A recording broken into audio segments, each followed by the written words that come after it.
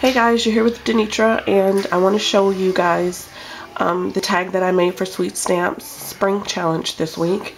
And I used the Divine Collection by Prima.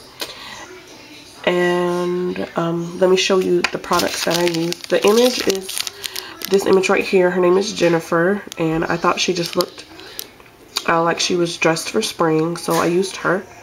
And I paper pieced her dress and her hat. Let me bring this up closer. So you can see her dress. And I thought she was really cute. I colored her skin and her hair with my ProMarkers and shoes and everything else. Excuse me. Sorry you guys, I'm still sick. I just can't get over the pollen, allergies. Asthma has really done me in this year. My asthma, and so I'm trying to make it work. Anyway, I also used the Shades dye ink. This is also by Sweet Stamps, and it's called Brownie.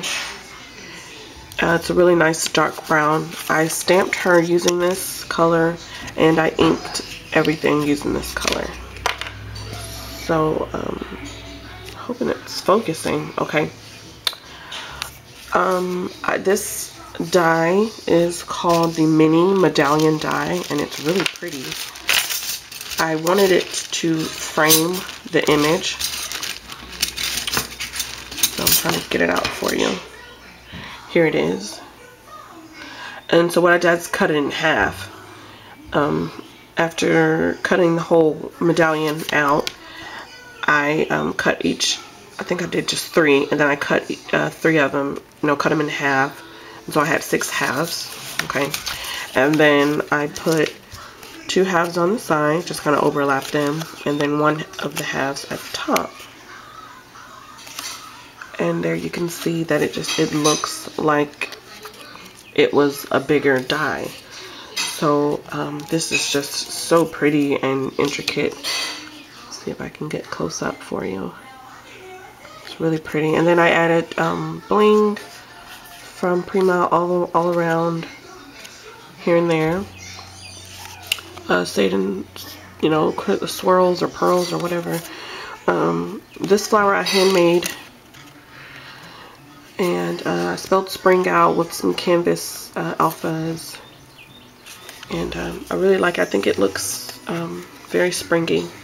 So I'm going to put all the Sweet Stamps information in the bottom description box.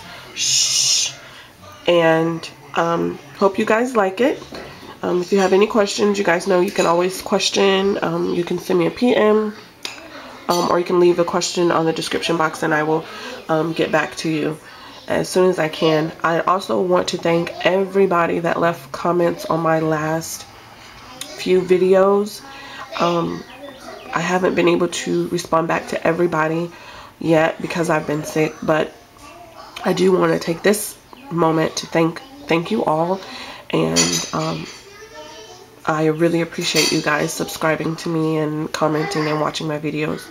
So don't forget to check out the Sweet Stamps challenge blog so you can enter the challenge. And thank you guys so much for watching, and I'll catch you later. Bye.